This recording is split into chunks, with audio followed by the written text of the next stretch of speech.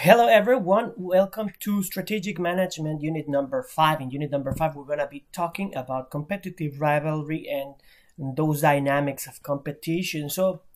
In this unit, we're going to be talking about how companies compete for a certain market and how that rivalry works.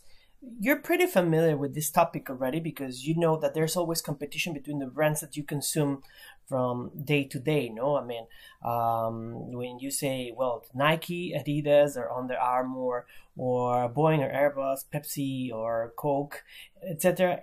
And as much as it sounds a simple a simple topic, it has a lot of implications because in the end we need to think strategically as what what what resources we have internally in order for us to react to that competition. Sometimes we can react just with marketing, sometimes we have to react with superior products. So we're going to be talking a little bit about that. In this case, for example, let's look at the unit number 1. And unit number 1 in this slide, you can watch this video between the competition of Boeing and Airbus. I think this is a pretty distinctive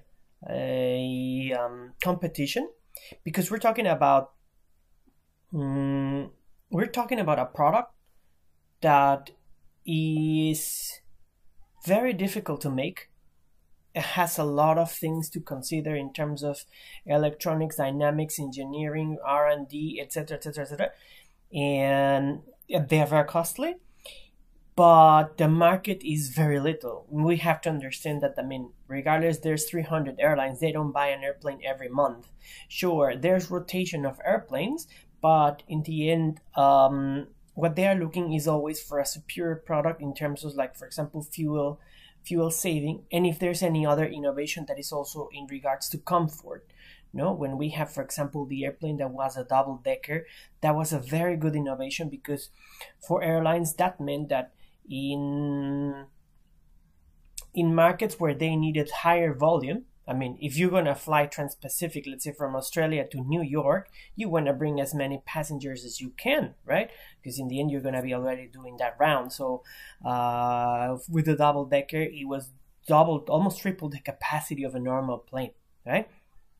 So again, this goes together. This rivalry goes together also with the profile of the customer, which in this case we're talking about the airlines. So for some airlines was like, I need to bring volume, but for some other was I want to save fuel, and so that is their response. For example, with Dreamliner, no, the Dreamliner is an airplane that is more fuel efficient.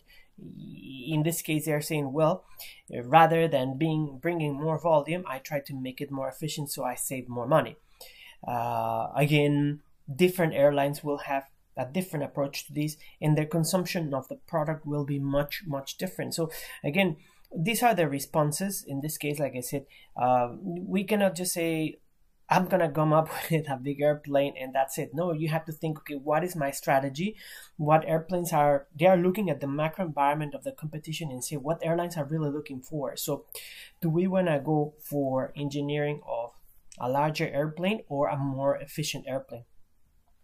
They already knew what they had in their plans in this competition. So when the Airbus had the double decker, Boeing had a response and say, okay, so what are we gonna do right now? Are we gonna spend all our time and resources in order to match that kind of technology, or we aim for another segment of the market, which is more fuel efficiency? So in this case, again, you see how not the responses are not always in terms of going for the same market. Sometimes go for the same market, sometimes don't, right? Yeah. So let's look at some definitions in this case, and let's look at that competition. No? So in this case, we have the competitors. We have, for that specific market, we have Airbus, we have Boeing, we have Embraer, which is a Brazilian, we have Bombardier, which is a Canadian one, we have this one, Lockheed Martin, the UK competitor. but again, they go for different markets. When we talk about Embraer, when we talk about Lockheed Martin is more in the production of airplanes, but more in the military airplanes. They do have commercial airplanes as well, but they are on a smaller scale, the same as Embraer. So in this case, again, we can have direct competitors and indirect competitors. For some areas, we may have the competition, Boeing, Airbus, they are the main ones, but maybe for smaller airplanes, then the other players start to come in. So those are the competitors, direct and indirect. Sometimes if we talk about, for example, train, it can be an indirect competitor. In Korea, for example, here trains is a large market for trains. I mean, of course, I mean, it doesn't replace the airplane because we cannot fly to other countries, but in some certain areas or markets, it's different. Right. So we already talked about the competitive behavior. So the competitive behavior and the rivalry as well is the action and reaction. I do something, the other company reacts to it, and then of course the reaction might be more strategic. It can be just in marketing. Sometimes I don't come up with a new product. I just redesign the marketing to make it more efficient. We have also a multi-market competition. In this case, for example, for those two brands, Airbus and Boeing, yes, it's a multi-market competition because, I mean, they compete with different airlines that mostly all the airlines are from different countries. It's hard to say that they compete in a single market, just in the American market or Canadian market or Brazilian market. No. And of course, we have the competitive dynamics, which is a total set of actions and responses. So in this case, we're talking about all the companies competing. If in this case we will say Lockheed Martin is going to develop bigger airplanes that perhaps use the military technology, so we're thinking of a very new dynamic, of producing airplanes. So this could make a shift in the industry and change the industry in a very different direction. Maybe now they are thinking how to design airplanes that perhaps cope with this COVID-19, more privacy or something. Very good. So in this case, well, we have just a diagram and I'm not going to go through it because in the end is what we're going to be talking about now. So in this case, the model of competitive rivalry states that competition is good because in the end, if someone is setting the benchmark, we have companies that are striving and pushing to be better, be best all the time and have the higher market share, right? And again, in this case, firms are mutually interdependent because they all share resources. In the end, I mean, although they are competitors, there might be some engines, some things that both share. When we talk about, for example, a Rolls-Royce produce some engines for airplanes, right? So in this case, they might be serving both companies. So they are interdependent in some certain way, and they are interdependent to generate better competition. Again, this rivalry is usually dynamic and complex because I cannot just say, in this case, for example, and we're going to talk about slow markets later, this is a very slow market. We're talking about that, like I said, airlines don't buy airplanes every single day. They buy them in a span of 10-15 years. So in this case,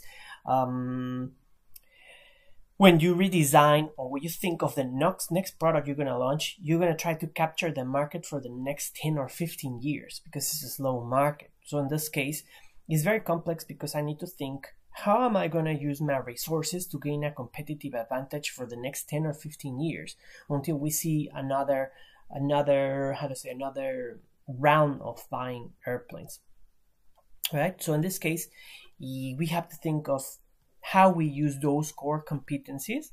In this case, from both airlines, the core competencies is the R&D, the research and development, right? And how they carry it, how much it costs for them, and how they are using to their best experience, resources, etc. And also the same thing as a connection or alliances with airlines. We have to understand that these two companies already have complex agreements with airlines, because some airlines buy the planes, but they get servicing from them. So it is not like I'm just gonna switch to Airbus because I don't like your airplane anymore. It doesn't work that way. Sometimes they need to they need to fulfill the agreements, contracts, etc., and fix the airplanes for a certain period, and then you can change to another airline, to another company of airplanes in order to purchase the airplanes, right? So in this case, we have the market commonality, which is in each industry composed of various markets, which can be subdivided into segments. So in this case, I can say production of airplanes, but in the production of airplanes, there's many different ones. There's also jets, smaller ones, much smaller ones, the medium range, like I said, the Embraer or the Bombardier or so. We have the larger airplanes, we have military airplanes, so we have many different ones. When we talk about military airplanes, Airbus and Boeing, they are not there. They don't produce those airplanes, right? So again, each one specializes in their each area of the market, and they think of how they can do it. So in this case, when we talk about resource similarity, which talk about tangible and intangible resources, we always talk about the same thing: the financial, connections to the suppliers of the engines, of the materials. Probably they, like I said, they share a lot of the suppliers, and in the end, this goes together with what we discussed the last session with the Porter's 5 forces. So in this case, who also has the power, the suppliers or the buyers? There's very few suppliers for them, and of course they will control the prices of the things, in which both airplane factories or all of them may get affected. So in this case, there's 3 drivers of competitor behavior. So all the companies in this airplane production are aware of who are their competitors, what they do. They have a motivation to do it because they know that this market generates a lot of money. And of course, they have the ability to chase it. If I were to say, well, going back to the Porter's 5 forces, in this kind of market, what is the probability of having a new entrant? So they say, I want to create a new airplane, let's say, a brand, right? So I want to create a new airplane brand. Can I do it? Again, we go back. There's a few suppliers. So are they willing to supply to you? Maybe because they already have some exclusivity with Airbus and Boeing and Airbus and Boeing and Lockheed and all of them. They already have their agreements. So maybe you cannot do it that easily. You don't have the expertise, you don't have the knowledge. So entering this market is gonna be very, very, very difficult. So I don't have the ability unless I have tons of capital. It's the case of Tesla. When we think of Tesla, they didn't have that ability to compete with other car manufacturers, but little by little they did it. So this is precisely something that if we want to be an airplane producer, then we have to think of how slowly we're going to bring some competitive advantage. In this case, what happens if we deliver electric planes, which is it has been spoken about before, but it's not developed. I mean it still requires too much energy to do it, and then of course it's not feasible or possible yet, but who knows, it could be, So like I said, in this case we have other things that influence the resources similarity. So in this case, we have to understand that we have difference in resources. So when we have difference in resources, this creates a very big issue, because sometimes we cannot respond to a certain action. Why we cannot respond? Because we have strategic inertia, right? If we set up to, let's say, we're going to make a fuel efficient airplane, and that's going to take us R&D of 5 years, and develop that product is going to take me another 5 years, total 10. I cannot stop in the middle and say, okay guys, let's produce something different. Now, okay, sorry, the other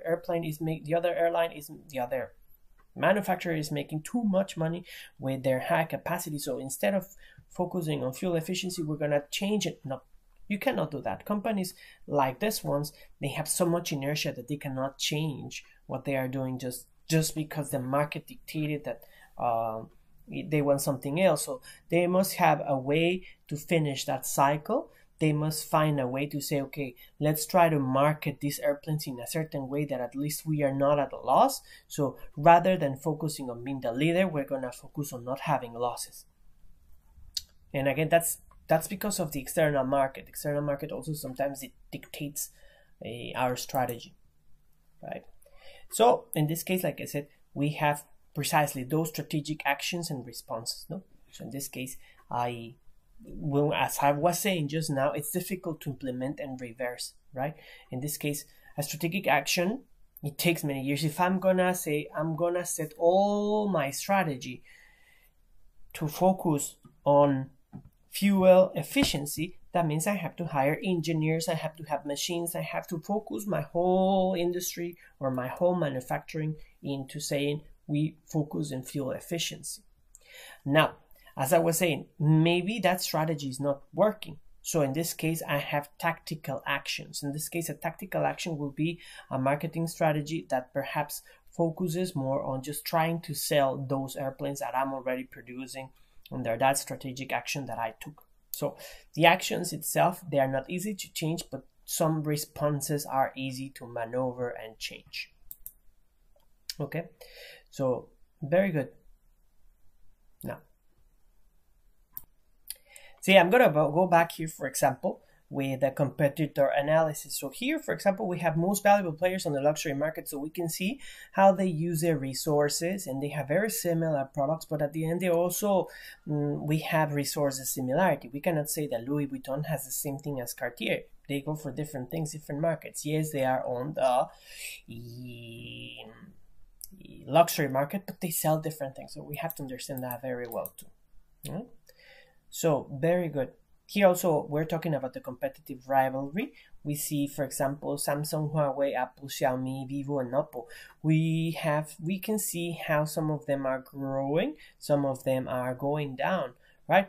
So in this case, what kind of competitors, what kind of actions you want? When we look at, for example, Huawei, right? Let's look at Huawei. You see how their market has increased. Why? Because in the end, they started with the strategy of going to a lower market, but in the end, they changed to pursue also and compete also with Samsung and Apple. They changed. Huawei and Xiaomi changed their strategy. Xiaomi still continues more on the cheaper end, but still they do it, right?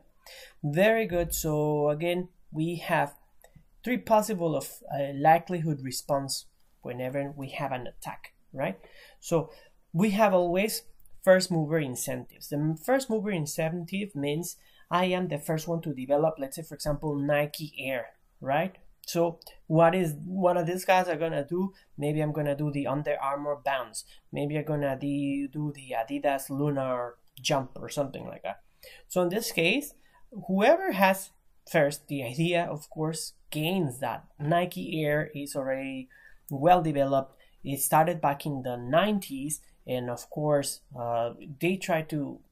some other companies try to copy their products, but in the end, they have the advantage of the first mover incentive. Well, the response, the likelihood that they will respond, in this case, these companies can respond because of the organizational size that they have. They have grown to a certain size that they can respond to Nike and even develop better products. And of course, they will have the quality to do it. Another thing is we have the types and effectiveness of the competitive actions. These companies do have the ability to tackle each other with different actions. They can go for different products, different things. Something that try new markets. For example, let me give you a very good example here that happened a couple of years. When we're talking about ice hockey equipment, there were brands. For example, the CCM or Bauer, and they were focusing on that specific market, the ice hockey, no? And actually, they still dominated. And Nike and Adidas started to go in and say, okay, maybe I will develop this Nike skates and this Nike hockey stick and all of the gear, of course. And of course, in this case, when we talked about the actor's reputation, they were able to go in because they were Nike. So why not? I mean, why not buy gear that is Nike made? Of course, for the hockey players, they knew that other brands were superior because they had the experience. Yes, this Nike had a competitive advantage in terms of being the brand, but they still had to go way long in order to compete with them, right? Very good. So now let's talk about market cycles. So in this case, first of all, let's talk about slow market cycles. In this case, it's very simple. When we're talking about, for example, products that take very long to be copied, to be substituted, and they can keep the competitive advantage for longer periods of time, right? So in this case, when we talk about, for example, pharmaceuticals, when you get a certain pharmaceutical to work, it then takes 10, 15 years to be developed, approved, tested, etc. Now with Corona, that's another story, but it's pushed very quickly in 1 year, but that usually doesn't happen. Same thing as for airplanes, right? So in this case, our organizational structure should be effectively to support those efforts, that strategy that goes for the slow market, right? We have here the slow market. We have how time 10 years, launch, exploitation, the counter attack, it goes down. So until here we have to be very attentive. Okay, in every single one we need to have I cannot write, sorry. Anyways, let me go back.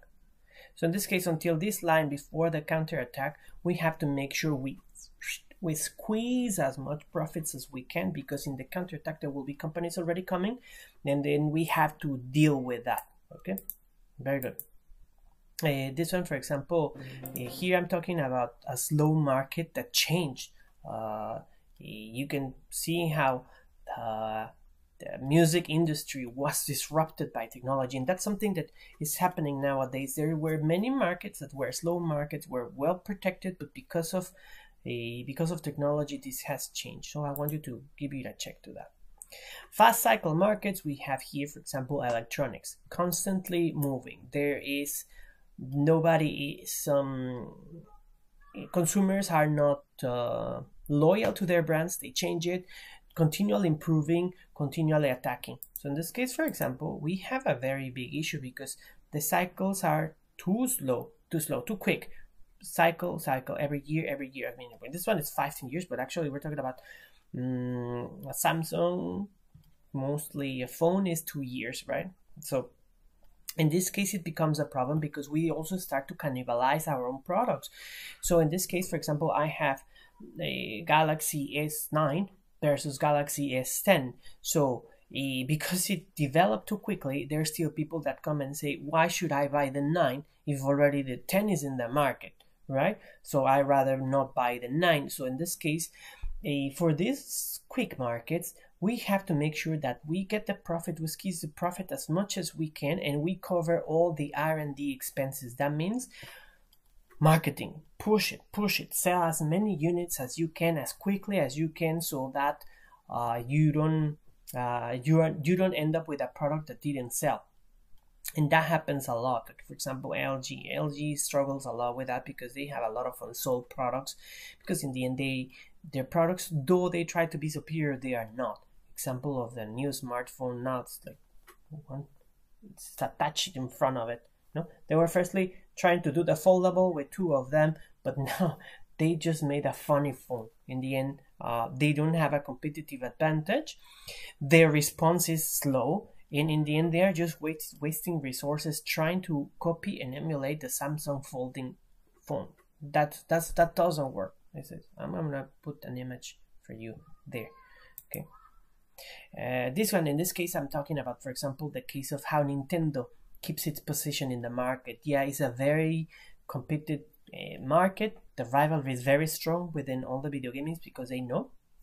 Actually, nowadays, rather than this one, I would like to focus more on the cloud video gaming, which is becoming the new juicy market. No, we have Stadia from Google, there's a new one from Amazon, there's a new one from Xbox, and they are trying to fight for you to play on your phone. It's no longer the console video games. Let me see if I can find an article for you, and I will share with you. But again, video game cloud is now the trend. No? So how Nintendo, for example, keeps it in the market of the console one. You can watch this video. And then we have the standard cycle markets. In standard cycle markets, we'll talk about more consumer goods. In this case, consumer goods, they do have certain changes, but at a regular pace. They do change, they do have some innovations, but the changes are not that costly. So here, for example, we can talk about the rivalry in the, let's say, for example, here in the noodle market is very strong, but the innovation is not so fantastic. But again, there's very little innovations and just continue to fight for the market, right? When we're talking about a shampoo, maybe a shampoo has 10 years, yeah, they added a new aroma or maybe a new color or new packaging, but in the end, it mostly remains the same. In this case, for example, when we have the ramen is still the same, although it changes a little bit on flavor, and maybe there's trends like the mala, etc. But still, they will change. No, I mean they will remain the same, but only small changes will be there. And of course, in this case, people is loyal to these brands. Mostly, they don't change ramen brands so easily. Okay, very good. That's all for today. If you have any questions, please let me know, and then I'll see you next week. Stay safe.